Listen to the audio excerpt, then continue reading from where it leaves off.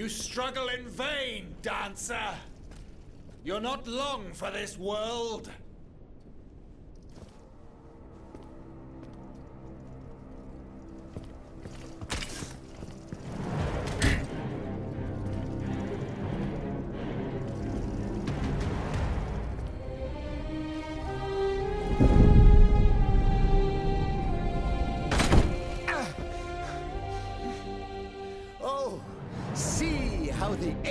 Turns against its master.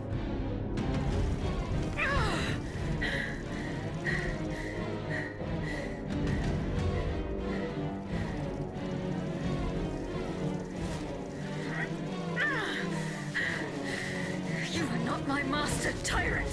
You never were! I am quite happy to concede this point, but what about the Count? Have you forgotten that he gave you life and whispered the order that animates you? Look how he runs, the coward! Do you understand what he has in mind? La pauvre enfant, sleeping so sweetly, she won't be dreaming for long now! Croissant! Athenais!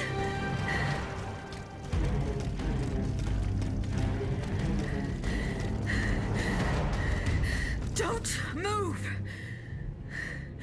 The time has come to set you free, Aegis. This whore's soul has poisoned your cogs for too long. Adieu, sad puppet. No! Bonté divine, I don't want to die.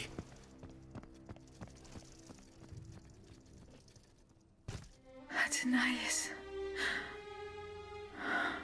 The sun is rising. And you have slept for far too long. The beauty of this world longs for you. Just as you long for its light. For you are like the flowers that open in the morning. I know you, mon ami. We loved each other. Vous en souvient-il? You gave me your heart. So please, let me give you mine today. Vive heureuse, Athenais. For it is happily that I leave this world.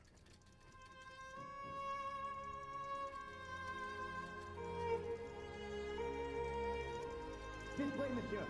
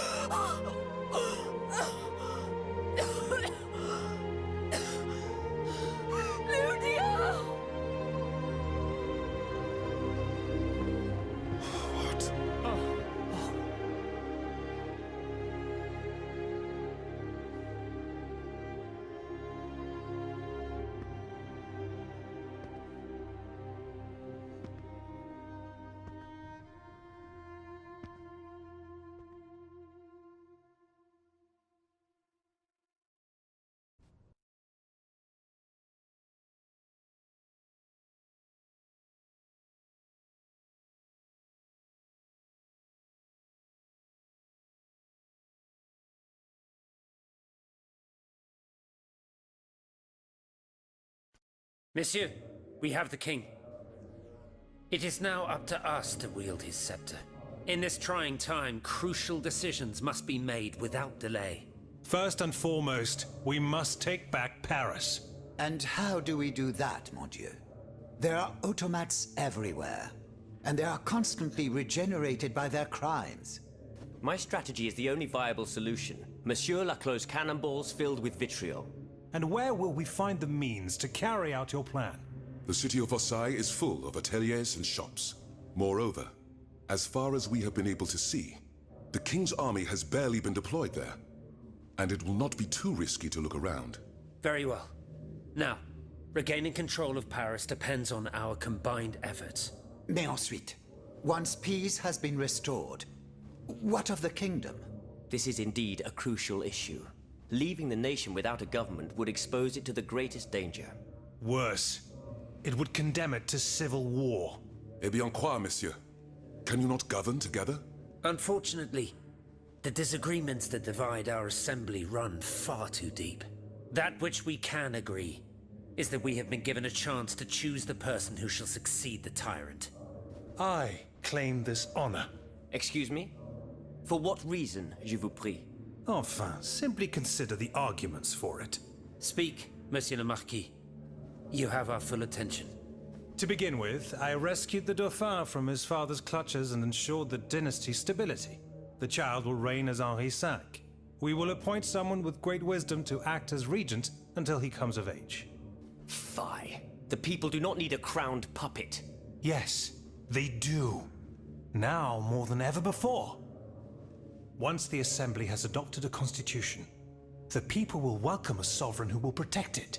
A king and a constitution, like oil and water. Go on, Monsieur le Marquis. I have the gunpowder that the king had seized. With it, I shall ensure the security of the kingdom within and beyond its borders. How can we be sure that you will not use it to oppress the people, or to embark on some foolhardy conquest? We know your ambitions, Monsieur le Marquis. And you wrongly accuse me. I have never, in my entire life, done anything that was not to further the cause of freedom. Do you forget that in America I helped overthrow the English? Of course not, mon ami. Who could forget that ruinous adventure? You are quick to condemn men of action, provincial lawyer that you are. Monsieur, I rest my case. Very well. Monsieur, we must now make our decision. May each of us respect this decision, and set aside our personal interests for the sake of peace and the common good. Who among you approves the appointment of the Marquis de la Fayette?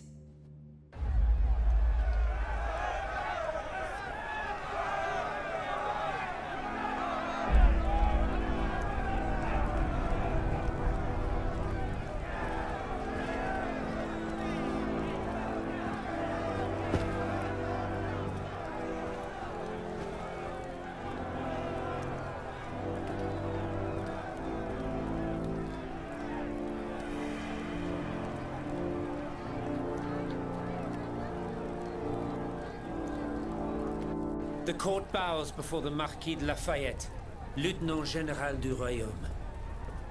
Louis de Bourbon, former king of France, in the name of King Henri, fifth of his name, in light of the innumerable crimes of which you have been found guilty, this extraordinary royal court sentences you to the ultimate atonement.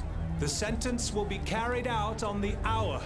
In its great mercy, the court will now hear your last words.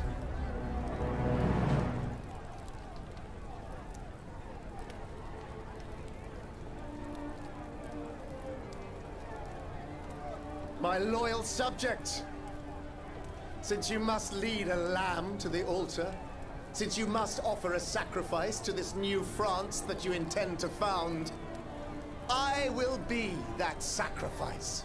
How dreadful this world is, where beauty is doomed to fade and flesh decays. I found no consolation in this world. I vainly thought I was giving our souls the gift of immortality beyond our mortal bodies. The Grim Reaper was my sworn enemy. Influenced by the most awful of men, I believed that the genius of machinery could overcome death itself. Alas, I have lost this fight, and am branded with the mark of murderer. Life, even more than the crown, was heavy for me to bear. I have suffered too long under the thumb of nature, which I despised. As a child, I saw my older brother die. I lost my father in the prime of his life, and then my mother, who was even younger. My beloved daughter did not live a year. As for my son, the first of my heirs, I unknowingly gave him to drink from a poisoned cup. I mourn the death of these poor souls daily. My death will not unite us, of this I am certain. For I, in my misery, have lost the support of my faith. So, executioner, lay me down on this board of Vatu. I will sleep now. Sleep at last, and not to dream.